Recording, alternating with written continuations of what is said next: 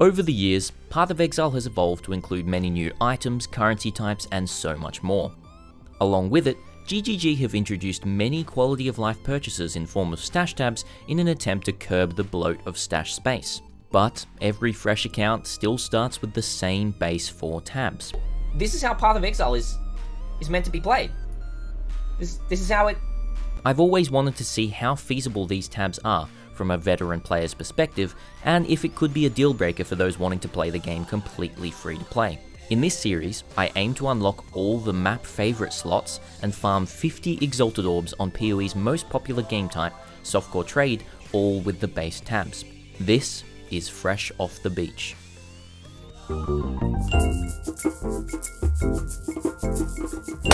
Welcome, it's your friendly neighborhood badger here, and Fresh Off the Beach is completed. Woo! We're very excited. I'm recording this live on stream. We just finished it in about 3 hours of an extra stream from where I last left you with the last video, and we have 50 Exalted Orbs in our stash tab right here.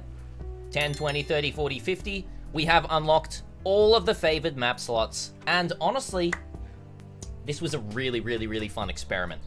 I just want to clarify a couple of things, then I'll get into how exactly I made all the currency and the strategies I went through. The first thing I want to clarify, because there's a bunch of people still commenting on every single YouTube video that comes out for this, talking about like, well, this isn't really a new player experience, you probably should use like a worse build, or you know, you've got too much knowledge, it's not a new player experience.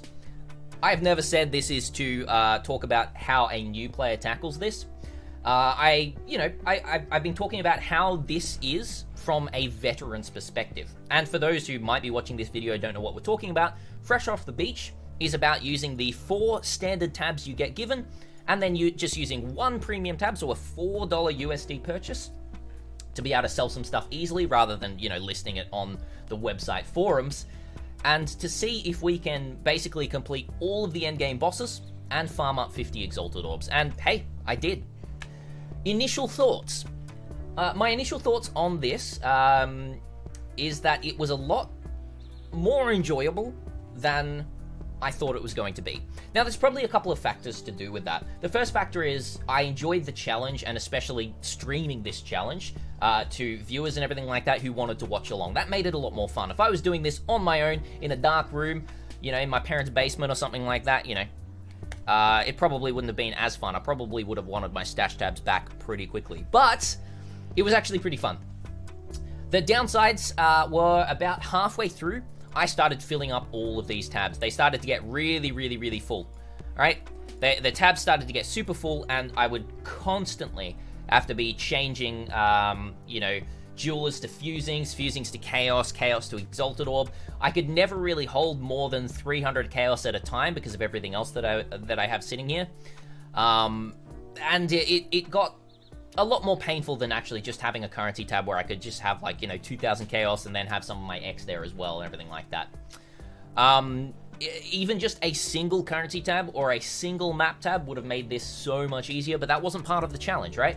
The challenge was to see if I could do this. Now, the build, I've talked about it, and it hasn't changed for about 2 to 3 episodes, but it is Gazzy's Mage Skeleton Necromancer. Just very quickly, basically a Fleshcrafter, a +2 wand, and then, you know, just Ashes of the Stars, and then everything else, you know. A lot of my gems aren't actually even qualitied up. They're just sitting on, like, 20 max. I do have a 21 Vile Summon Skeleton sitting right there. That's about it. Now, in terms of currency strategies, I was super simple in what I did, and, you know, maybe a little bit boring, but it's something that I know how to make a lot of money from, and that is Expedition. Now, Expedition, I basically bought Expedition Scarabs for 3 Chaos each. I probably ran, in total, about 150 Expedition maps, and then maybe about 50 logbooks or something like that. We would drop maybe 1 logbook per 3 maps. I would be focusing on making sure I pick up as much Astragali as I can. So the way that we do that, or Astragali, any sort of reroll currency really, but Astragali sell in bulk for 40 to 1 Exalted Orb, and I sold maybe about 500 Astragali in the total round of all of this. So we would run our maps, farm all of the Expedition there. If we got Gwenin, we'd just pick up all the Astragali and sell it in bulk. If If we found Danig, we'd pick up all of the reroll currency, the burial medallions from Danig. We would reroll all of that ourselves. We would not sell it. We'd pick up the Gwenin rerolls, pick up the Tujen rerolls. Rog, I didn't touch at all. You can see my expedition locker right here. I've just got a couple of Astragalis left, but I also have 150 scrap metal. If we got Rog in maps, we ran him, but we were just looking for logbooks.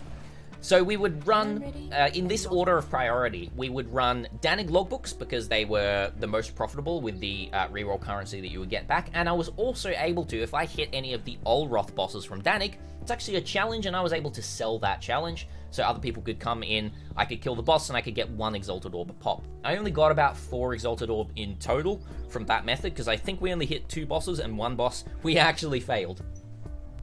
So we would sell the Astragalis from Gwenin. We would roll all of the Tujen ourselves. Even though they're about 4 chaos or maybe more per Tujen reroll, you actually get much more currency back per roll. I would say on average, it's like 10 to 12 chaos per roll that you do with Tujen that you do get back. The only other real currency strategy I did do was actually rolling these clusters here. Towering Threat, Vast Power. Now, there's a couple of ways you can do this. It's actually about 90 chaos average to roll this with alterations and regaling. And I did 1 with alterations and regaling. And then the rest of them I just did through harvest. We've spec'd into harvest on our Atlas here while spec'ing into expedition. So we spec'd into all of the chance to gain an additional grove and everything like that. But then also spec'ing into all the other harvest stuff that I do want right here. And then every time we come across life rerolls, we would roll these with life because Towering Threat has a pretty low weighting, but it does only have, it has one of the only life modifiers for any of the notables there. So the medium cluster, 4 or 5 passive between eye level 68 and 74 with area damage. Towering Threat and Vast Power sell for 2 Exalted Orbs each. So if you're rolling them for 90 chaos from alteration spams, which we did 1 of them with, that's still 1.5x profit almost. And then rolling them in harvest, it's free if you're just finding the harvest yourself. I made about a total of, I think I made 6 in total, but we only sold 4 of them, so it's only 8 Exalted Orbs.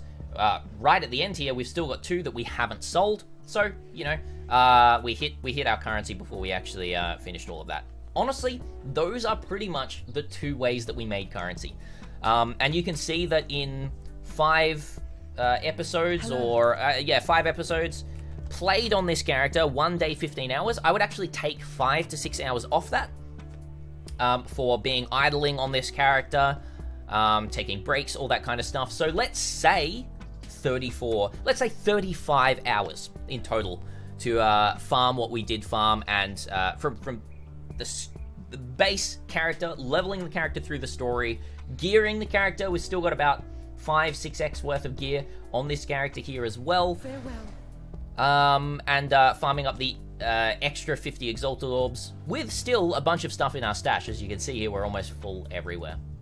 That's all I really have to say, guys. I hope you enjoyed this series. If you want me to do any other kinds of interesting series, please let me know in the comments down below. I'm going to be playing a bit of Gauntlet. I'm not going to be pushing myself if we end up dying a lot and hating it. I might do 1 day, 2 days, or something like that. And on the 6th of April, I'm going to be taking a 10-day break. I might be uploading some random VOD stuff because I'm going on a holiday to the Northern Territory of Australia.